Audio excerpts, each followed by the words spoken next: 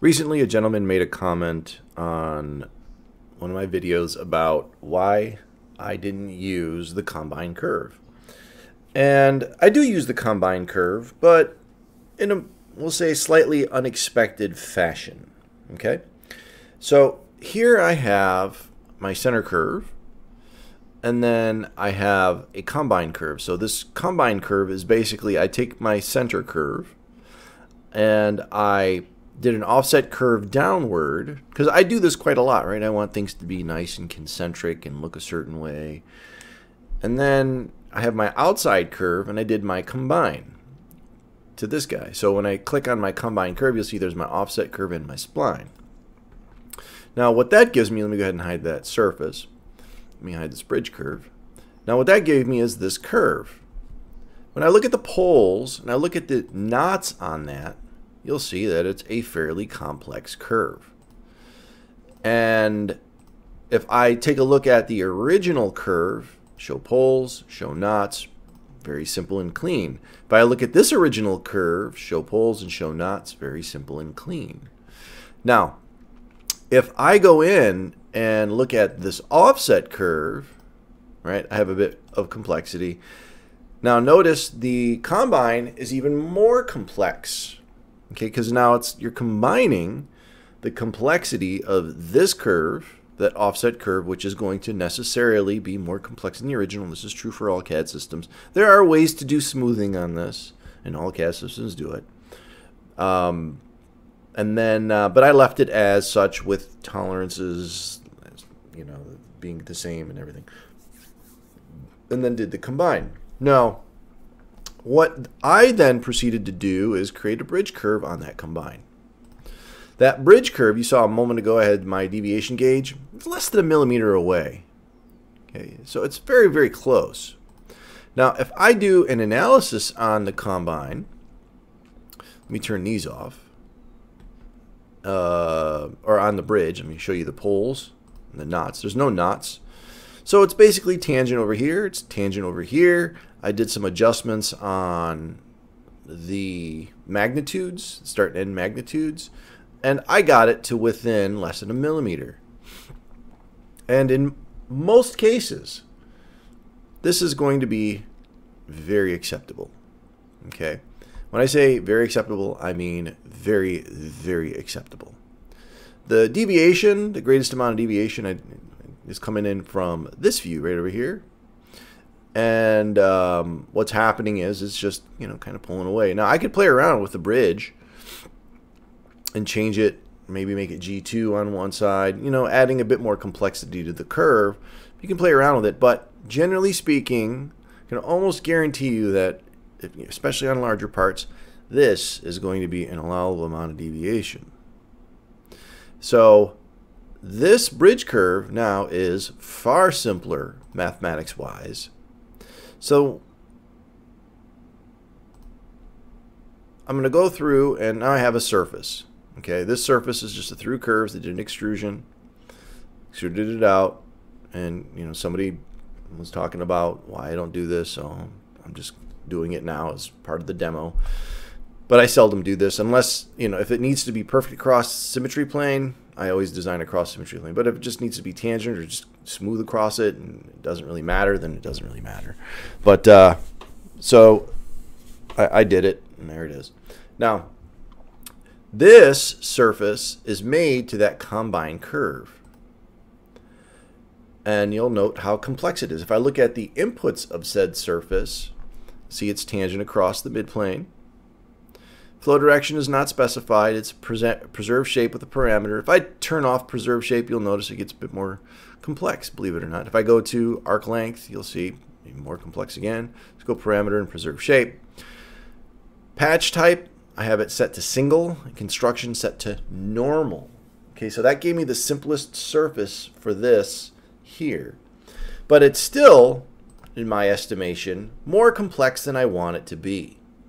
Now, if I go in and I'm going to say combine curve, I'm going to right mouse click on it, I'm going to say replace.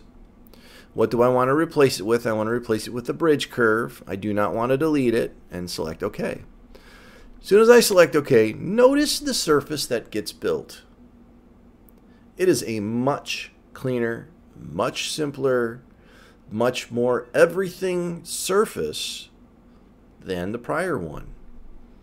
All right, now I'm going to undo that. Let's do this. I'm going to add some reflections to this now. And we'll go to line images. We'll go to this guy. We'll make it ultra fine because we can. And then I want to add additional lines. Let's see if we pick up anything changes. Now, if I come in here, do my replace once again, there's my combine. I'm going to right mouse click on it. I'm going to replace. What do I want to replace it with? I want to replace it with that bridge. Delete is turned off. Select OK. Okay, you saw the control points update a little bit. Maybe the lines updated a little bit. Let me undo that. Redo that. So there's not a great amount of difference between the two surfaces. Okay, the biggest difference is right down here. Right in this area where the deviation is at. So I'm going to undo that again and redo that. Undo, redo. So almost no change, right? It's practically imperceptible. You're not going to see it. And I have a much simpler surface there. And the nice thing about doing, again, stuff this fashion is if I come in here and say, okay, this offset curve, this has got to go down to 75. Everything updates, still simple, clean surface. Now, I have a little bit more deviation, 1/10 of a mil more. And again, I could go in there and play around with my bridge to get it a little bit closer if need be. So, again, I do use the combine curve sometimes. Sometimes I can draw the curve that I want without having to have two curves and combine them. I understand why people do that. It's a very simple technique. It's very effective and it works wonderfully. But I find over the years I've gotten really good with manipulating control points, and I enjoy the control point manipulation. I don't want to draw the extra curves, so I just put the curve in right where I need it. Now, if you still want this kind of control, this is kind of nice kind of control you can have.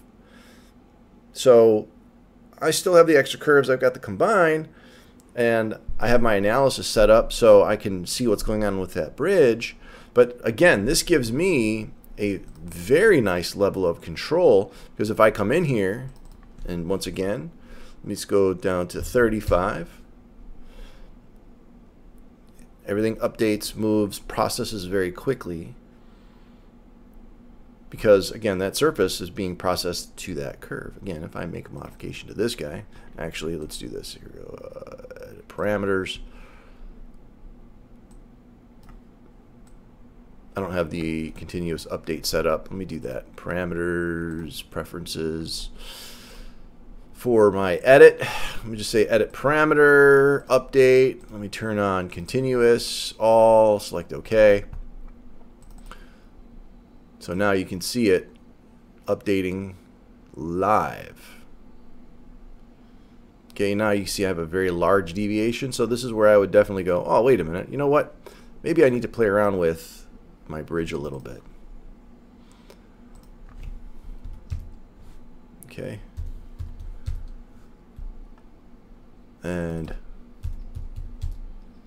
just go back and forth until I get it right to where I want. Let's see here, 1, 1. Okay, now so I'm going to think in the opposite direction, a little bit too high up.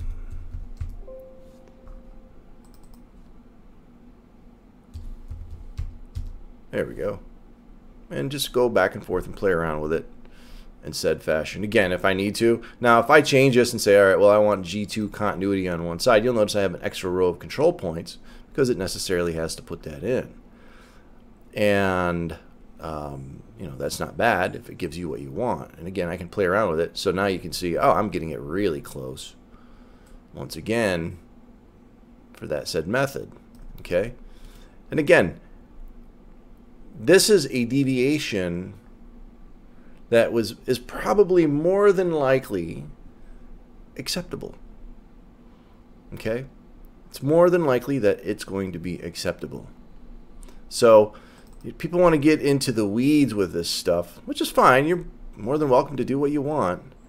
But to be very honest, if you're doing some working off of a scan or clay or sections or whatever, again, you mentioned before, you need to select where you want the deviations to occur. And it may be that the surface is spot on over here someplace, and then maybe the surface is spot on down here, and it begins to deviate in an area that it's going to be trimmed away, but it gives you much better highlights and simpler surfaces. And for me, that's a win. That's a win for everybody. Okay, these are these shapes that I put in to describe what it is I need. And I'm allowed to describe those shapes however I deem necessary to get the final surface. So if I deviate out here from this a little bit and from this a little bit across a big broad flat surface or whatever, and you can't notice it in this area, you saw me go back and forth with the undo, redo with the reflections and so on and so forth. Again, this is just simply pulling away a little bit. Who cares? Really, honestly, in almost all instances, who cares? And if you need to go back and adjust it, it's a bridge. You have the parameters to go and adjust it. So that's why I use Combine the way that I do, or sometimes I just don't. If I know that the theoretical is going to be very simple, it's going to be basically planar, because sometimes the theoretical can be planar, then I just use a 3-point arc or a 3-point spline and basically makes it a conic, get it into position, and away I go.